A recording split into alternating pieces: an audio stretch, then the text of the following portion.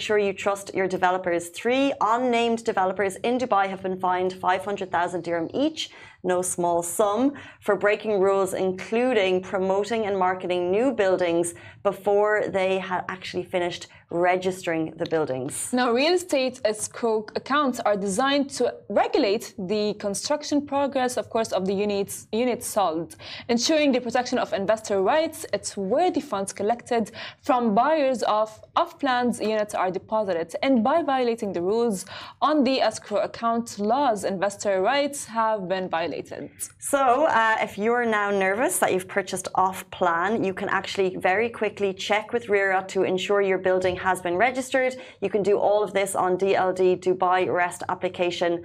There's no fear-mongering in terms of buildings not being registered. The regulation in Dubai in terms of purchasing property is so strict now that it's really surprising to see this story come out of the woodworks. I imagine these developers were just getting, because we've seen so many buildings come up in the last couple of years, they're just trying to get ahead of the game in terms of the marketing, promoting, and I guess they didn't have the paperwork done. But I have no doubt that the buildings will come to fruition. But if you are buying off-plan, or even if you're buying, just check on DLD that the property is in fact there. It is in fact belongs to the person they say it belongs to, because all of the information is available for you as a purchaser. Agreed. And investor. By the way, this all comes as well in line of like the amount of scams that we're talking about. You know what I mean? Scams are everywhere. And just like, don't be very, I would say, gullible, right?